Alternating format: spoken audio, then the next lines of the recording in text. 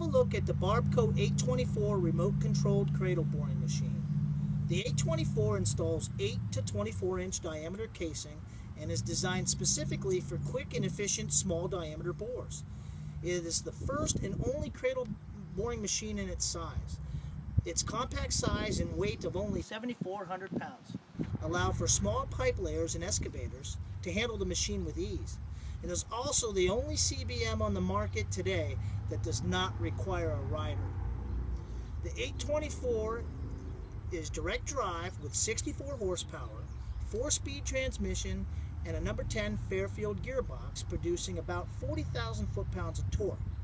It includes a powerful Ramsey winch and high-force lockdown cylinders and chain to secure the casing to the machine. The Operator's Console has a manual pressure gauge and throttle, a remote switch for local or remote operation, hour meter, RPM gauge, and service indicator lights, hydraulic oil cooler with auto and constant on position, winch float for free spooling the cable, operation lights facing the cable and a set of lights underneath facing the spoils, and a tether connection for the remote in case there's trouble pairing the remote. You'll use this cable. On the front of the machine, you have these high force cylinders with chains to lock down the casing to the saddles. The saddles are interchangeable from 8-inch to 20, and the main system has a built-in 24-inch saddle. On the side of the machine, there's a side discharge for the spoils. These panels can be unbolted on either side or left bolted in place for the spoils to go out of the bottom. Let me show you how to pair this remote. First, you start with your CBM in local position. Make sure your E-stops are out. There are 3 of them total. 1 here on the machine, 1 by the winch, and 1 on the remote.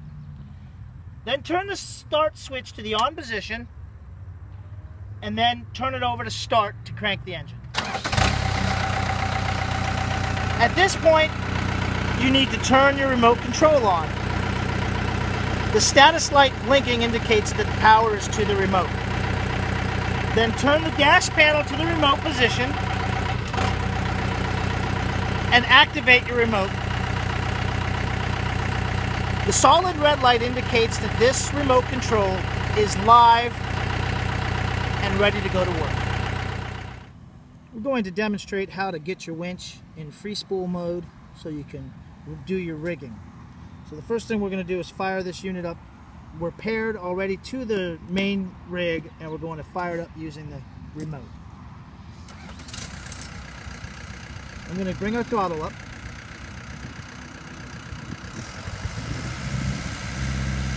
And we're going to put the winch into float mode and run our winch reverse. Now there's float mode. He's taking the cable out, and we're going to stop the float.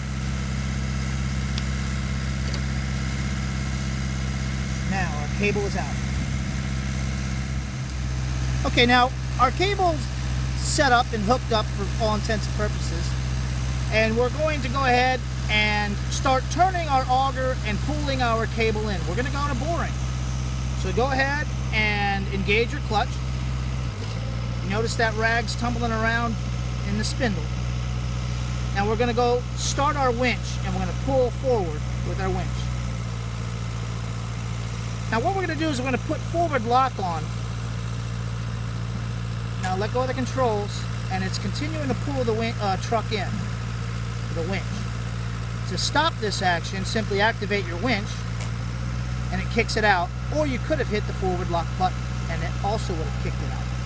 This remote control has a winch high-low, has a float on-off as we've demonstrated. We can increase or decrease our throttle, and we can restart the unit. But most importantly, if there's any trouble on the bore, you can hit this E-stop and kill the machine. And what happens when you do that is it pulls the clutch in, which will stop the rotation of the auger, and then it shuts down the engine.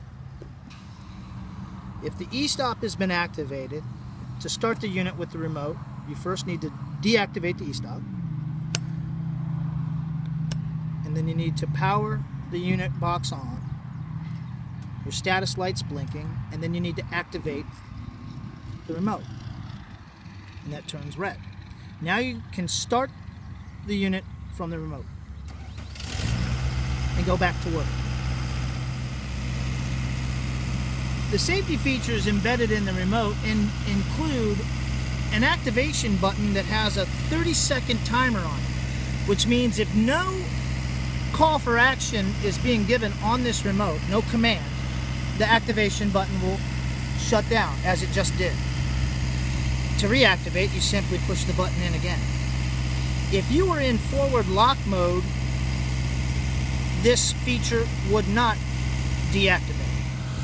Another safety feature on the remote is if somebody should tumble or fall while running the remote. This action causes the remote to lose contact with the machine and shut down as well. This concludes this product demonstration. For more information on Barbco Cradle Boring Machines, contact us at 800-448-8934.